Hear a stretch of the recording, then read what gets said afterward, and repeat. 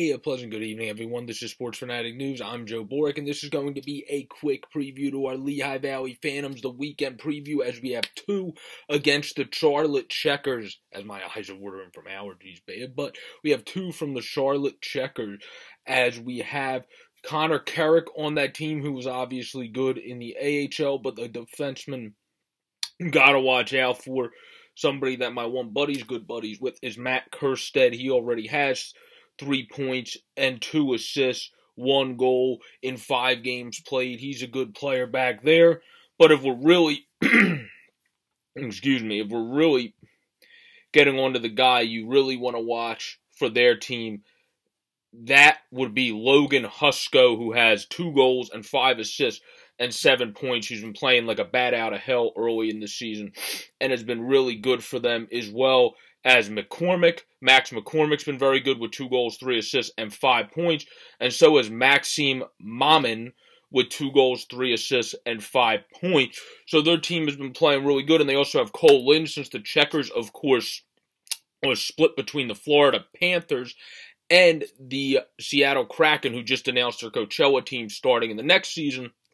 Well, for this year, they're split with them there. They also have Noel, who's a hell of a player, and Alexander Crew, who kicks butt at the AHL level, and that is exactly what he's doing with 4 goals, 4 assists, and 8 points, being a points-per-game player so far to start this season. So this Charlotte Checkers team has a lot of players to be reckoned with. They also called up today from the ECHL, Anton Babayu, who played in a game already this year, played really well, has a .918 save percentage after that one game, as they also have Joey Dackard, who of course is the swing man that goes up and down, and Christopher Gibson there, who was a good, obviously some NHL people know Gibson is struggling when he's got his cup of coffee with the Islanders, but he's been a pretty steady Eddie, pretty solid. I'm not going to say one of the best, but solid, like in that middle tier when it comes to AHL goaltending, and that's a good guy to have on your team. So those would be the players you have to look out for when it comes to the Charlotte Checkers. They're a talented team. They're a team that has a mix of prospects, obviously, from that Seattle team, more so from Florida, because Seattle doesn't have the biggest pool because they're their newest team. But they have a very good team down there. When it comes to our Lehigh Valley Phantoms, I mean, it doesn't have points yet this year, but has looked like a menace on the ice and has looked like the overs himself, is Connor Bunneman. So that's somebody, honestly, this weekend against the Checkers, I expect him to get his first points, whether that's via an assist or via a goal. I see him getting his first points. Another guy that I see starting to pile on the points as time goes on is going to be Adam Glendening, because he's played a very good, clean game. He's a great first passer guy. I see him getting more assist numbers as time goes on, and the Phantoms have that scoring output continue to churn up and actually get more going there. Obviously, I've been impressed with Tyson Forster being able to kind of play through, not adversity, but play through the frustration. What we saw when he got that goal the other day, he looked so relieved, and I think he's kind of ready to fly and take off. Morgan Frost has 4 points this year, but is finally starting to step up. We saw him, like Bob Roadtruck said, really last game play his best game as a full player and not just in the offensive zone. And that's what you want to see from Morgan Frost going forward. You need to see him as a full-brought player on the entire ice and not just a guy that is really dominant in the offensive zone.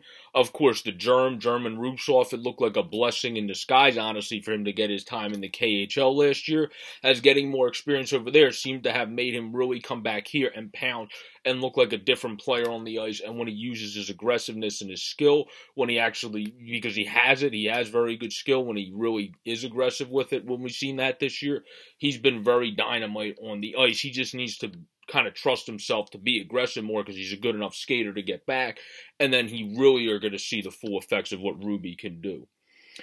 When it comes to Garrett Wilson, obviously, I've just always liked him since we got him. He'll stand up for everybody. Same with Brandon Saunier, and both of them have actually been able to produce some points when it's come to since being on the Lehigh Valley Phantoms. Not yet this year for Saunier, but just in general from last year since being on the Phantoms.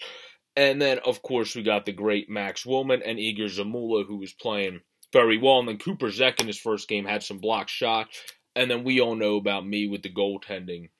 I don't care who's in net, whether it's Ursan of the Swedish duo or Sandstrom. Sandstrom, I would imagine, will be in net for the first set of games just because he's been electric this year. But maybe they'll throw it to Ursan to give Sandstrom an extra day. And I even trust Kirill. He had one off game in the ECHO after being dynamite the last time he was down there and is coming off of a bad injury. So it's going to take him some time to work back. The Phantoms didn't have him as a backup for no reason last week. If they had to use him, Ian LaPerriere would have put him in. So if he didn't think he was ready yet, he wouldn't have put him as a backup. So I trust all three of those guys, honestly, when it comes to that. And then Shusko, also to round out this video, has looked very good this season.